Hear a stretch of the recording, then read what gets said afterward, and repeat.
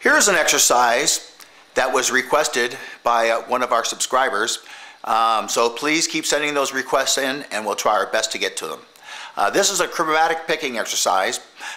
These exercises have been used by Steve Vai, Joe Satriani, all the greatest. They help you with fingering and picking and articulation between strings. So let's get into it.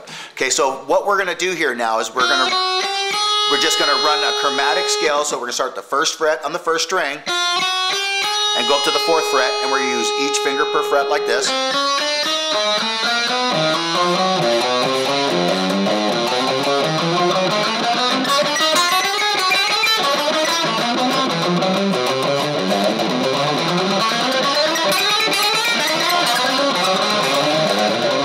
Okay, so you run that all the way up to the 12th fret. And so you run all the way, and then you go down in pitch. So when you go down in pitch, you're going to go like this.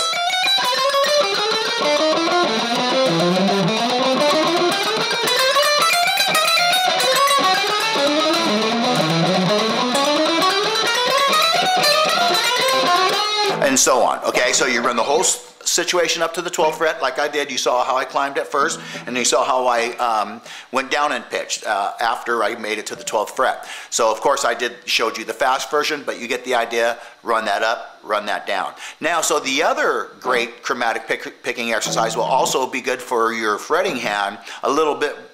The other one was good for your fretting hand, but this one's a little bit more trickier because you do 3 at a time. So it's going to change the picking pattern on your right hand as well, or your picking hand. And so you're going to be going down, down, and the next string is going to go up, down, up. And the next string is going to go down, up, down. So watch as we're going to do it right now.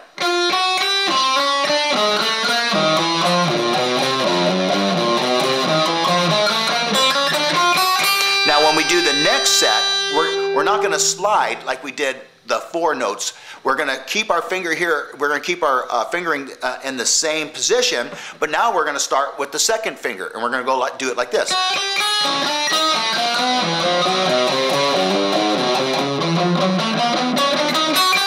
Now you slide.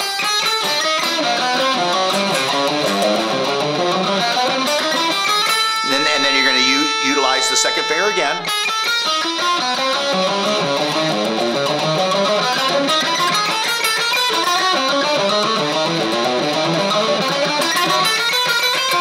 Okay, so and so on. So you're just going to run that all the way up once again to the 12th fret, and then you're gonna do the same thing on the 12th fret, but this gets a little trickier because you're going to do it like this. You're going to go.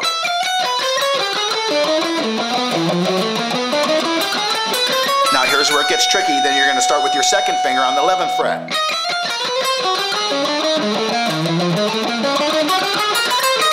And then your first finger on the 10th fret. And so on.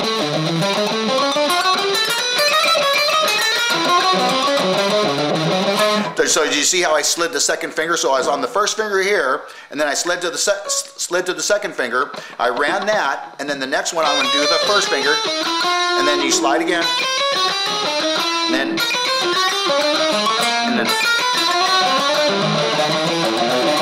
and so on. So you're going to run that all the way up to your 12th fret, all the way back down.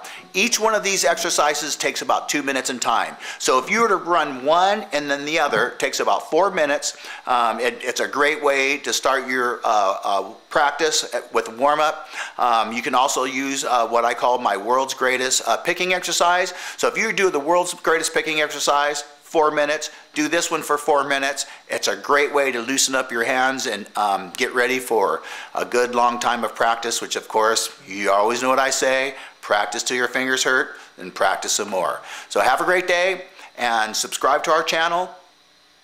Thanks.